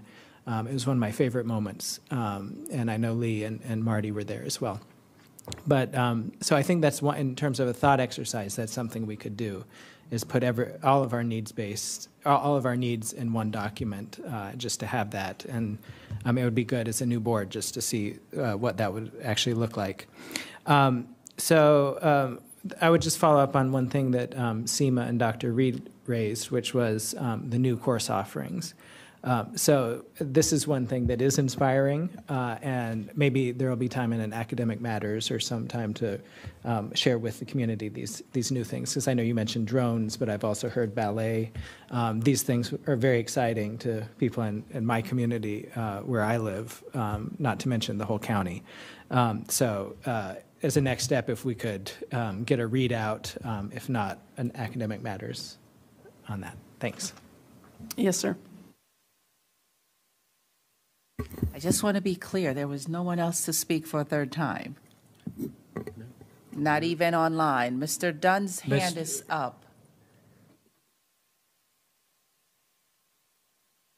And Miss Lady, you're all set? Okay, well, in kind of keeping with what I have raised during all of the budget conversations of this year, I'd be remiss if I didn't raise it here. It should be as no surprise to anyone. We have a lot of needs. Our needs are clearly outpacing our resources, and I appreciate Ms. Sizemore-Heiser raising the impact of the LCI. I am particularly appreciative. You have to start my time. I'm appreciative of the fact that she has provided. I saw Mr. Malloy's email come through, but I didn't get a chance to read it yet, regarding where it appears that the JLARC related budget proposals and bills are going, which doesn't seem to be very positive. And I know this is not for this body. I'm not saying this to you all because you do not have any authority to do any of these things. But I do want to raise this to whomever may be listening and watching. We have to diversify how the revenue streams in Fairfax County. If we can't count on the LCI, because that's going in the opposite direction, the JLARC, which I fully agree, we need to fully pursue. We need to pursue that to our fullest. And we need to take a look at some other ways that we are going to meet the needs of the students of Fairfax County. I don't want to belabor the point. A lot of you have already said it. When our schools are thriving, our community thrives. Fairfax is the economic engine of the Commonwealth. So we need to ensure that we are supporting that effort.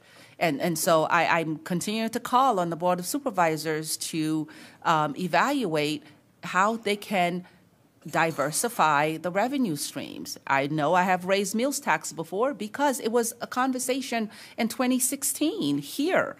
And now that question just has gotten exponentially easier because it doesn't have to go before the voters anymore. It's up to the Board of Supervisors to vote for it because that has changed by the General Assembly in 2018. And if we could count on regular funds to come into our schools to meet these needs that cannot be achieved by our current process or our current streams, then I think we really need to evaluate that. And so with that, those are my final comments. We will have, can we put the slides with the dates back up, please? Oh, it's you. Thank you. We do have our public hearing that is tonight at 6 o'clock. I think last night we had about 10 folks who had registered. Has that changed? It has. Yeah, it has not. So.